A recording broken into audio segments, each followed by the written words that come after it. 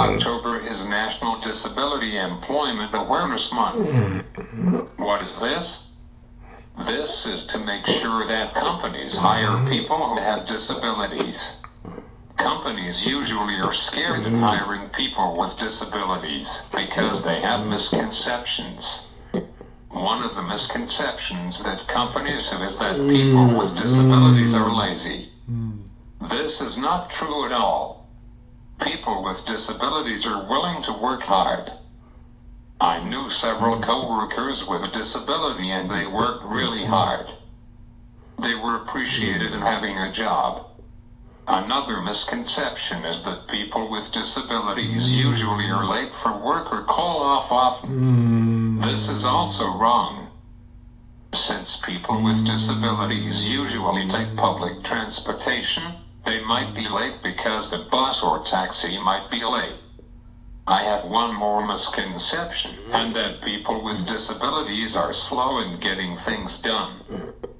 This might be true for some people with disabilities, but some people who do not have disabilities might be slow too. So how do you say you will hire a person who might be really slow? You take risks all the time. So why don't companies take the chance with people who have disabilities? Disability Employment Awareness Month has to educate companies better that people with disabilities have an asset to the company.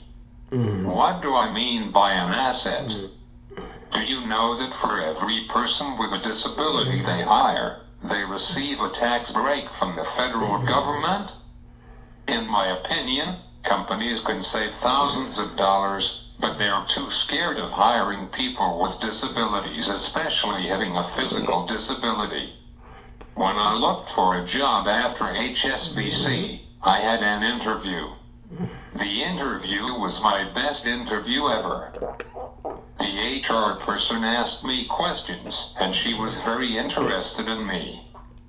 After that, the technical guy asked a lot of questions about programming, and he was totally impressed. When I left the company, I thought I would have a job. This company is in the Fortune 500 companies, so this was not a tiny company.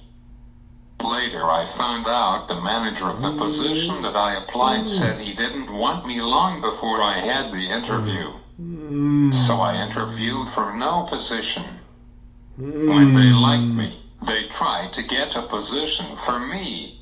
I am not mad for not getting the job, but what I am really mad is that they used the interview to say yes, they met their numbers for interviewing people with disabilities.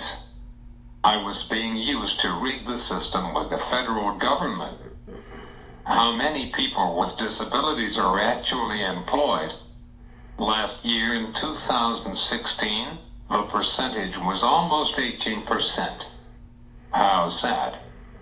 The first National Disability Employment Awareness Month was in 1945.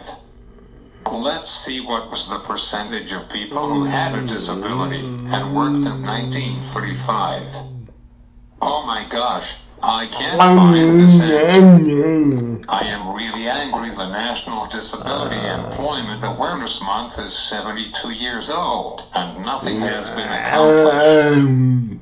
Yes, American Disability Act was formed, but it didn't really help with employment.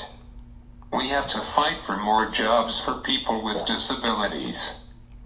President Trump is trying to lower the corporate tax code so companies can hire more people. So they have to hire more people with disabilities. What do you think we should do to receive more opportunities to work? Leave your thoughts in the comments below.